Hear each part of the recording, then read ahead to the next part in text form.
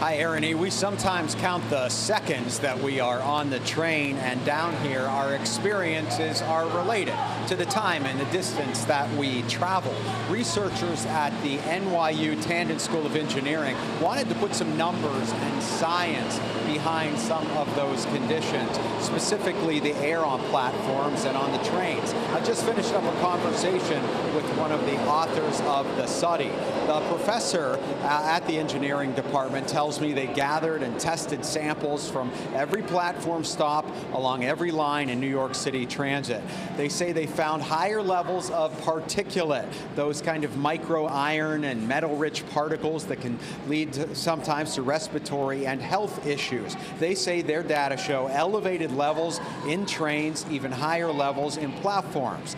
The study then goes on to say longer commute times lead to higher exposure, and then the problem would then disproportionately affect minority and low-income communities who have longer rides.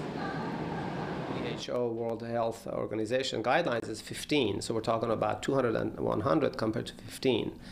So that is one thing that we were alarmed with. The exposure is a function of concentration and duration of time, so those people who live further are exposed, have higher exposure. The MTA issued a response to this latest study, calling it recycled based on years-old data, and it has long since been debunked. Every serious person, the transit agency says, knows transit is the antidote to climate change. The one reason NYC is the greenest city around and an engine of equity for people of all communities.